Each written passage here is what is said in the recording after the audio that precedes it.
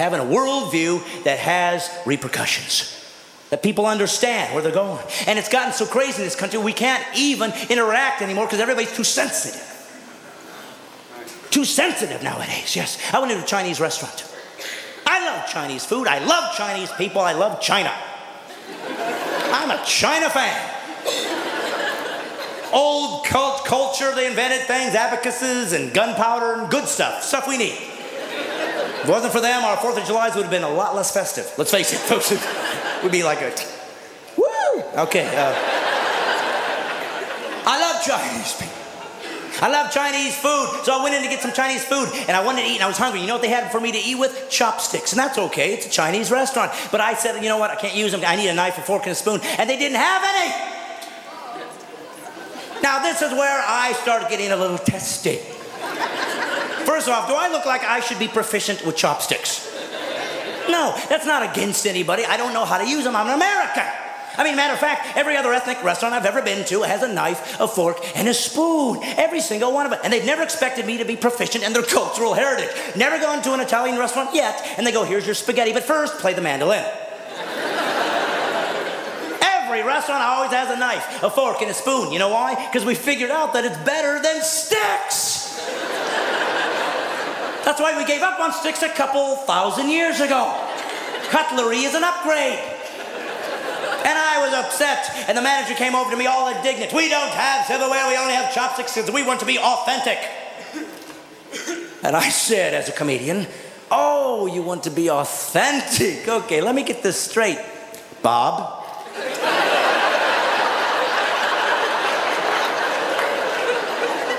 I just walked into a Chinese restaurant in a strip mall in the United States of America. I walked through brushed aluminum doors. I was met by a blonde woman that set me down at a formica table and gave me a plastic laminated menu. I'm about to order Chinese food cooked by that Mexican guy in the back. And when I finish eating, I'm paying with a credit card. But you think if you throw in chopsticks, suddenly I'm propelled into the Ming Dynasty.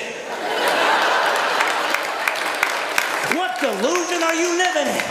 I mean, you're going to have to give me a chance to suspend my disbelief. Why stop at chopsticks? I'm going to need a whole I reject modern technology theme day so I can be prepared. I'll wake up to the sound of a rooster outside of my window. I'll look down at the sundial to see what time it is. Then, taking my clothes down to the nearest stream, I'll beat them with a rock to get them nice and clean. Then I'll come back in and call a girl up and see if she wants to go to a Chinese restaurant. But I won't use a phone. I'll use a telegraph, or better yet, smoke signals. Then I'll go pick her up in my best Roman chariot. And once we get over there to eat, I'm not going to pay with a credit card. I'm going to pay with 3 hands, a woven blanket, and some beads. And then when we go home, I'm not walking her to the door. I'm hitting her over the head of the club and dragging her by the hair. Now when you throw in chopsticks, I get it.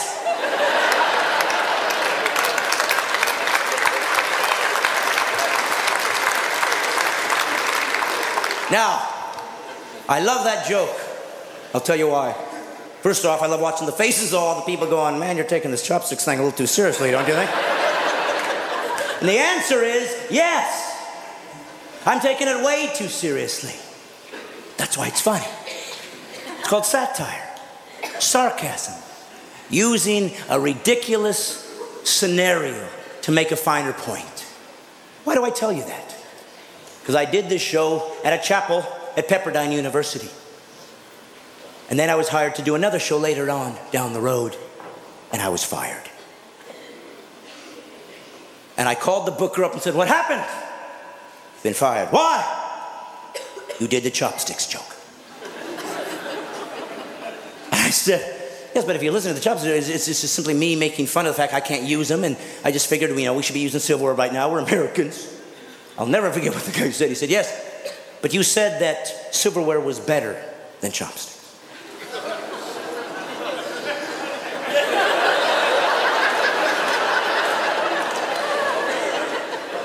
Now, I try to be honest, folks. I'm not perfect. I can make mistakes. My religion demands me to try to always be better and grow.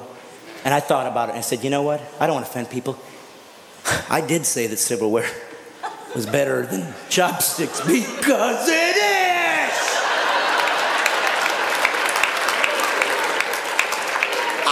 Obviously, a knife, a fork, and a spoon is better than chopsticks. Oh, you're just being ethnocentric. Obviously, a knife, a fork, and a spoon in tandem are better than chopsticks. You're just being bigoted and intolerant and insensitive. Oh, for crying out loud. Here's a bowl of soup, here's some chopsticks, here's a spoon. Let's see who gets to the bottom first.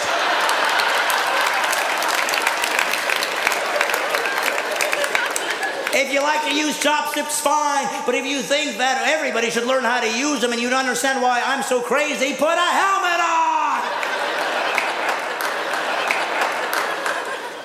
See, 2 kids got out of the show and wouldn't complain. They wouldn't complain. And I got fired. I'm not going to tell you the ethnicity of these 2 kids. But you can pretty much rule out their last name was Rodriguez. And that's okay. I mean, they have the right to do that. But here's why I bring it up. Because after the show, a young black man came up to me. He said, "Thank you for your show. It really made me think." Another guy came up to me and said, "I'm a vegan, the most radical form of vegetarian." He said, I thought your animal rights stuff was funny." Another girl came up to me and said, "Hey, I'm going to start wearing fur now," kind of joking. Another guy said, "Hey, you should be a libertarian." Another kid came up to me and said, "Will you come speak at our Young Republicans convention?" Unsolicited. I had all these different ideologies, cultures, and religions, politics come up to me and tell me thank you. A black guy, a vegan, a Republican, a libertarian, a girl.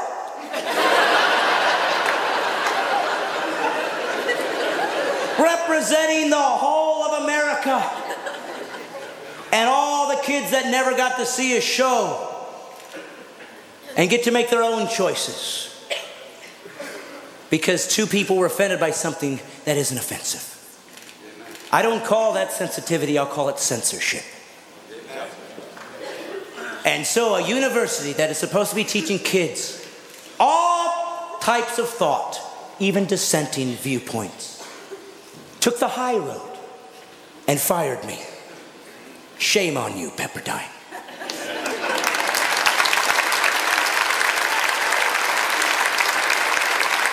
I'm not here, my friends, to hurt anybody's feelings. But if you are unable, let me tell you something. You want to truly know if you have an immature character, you can tell by this rule how difficult it is for you to laugh at yourself.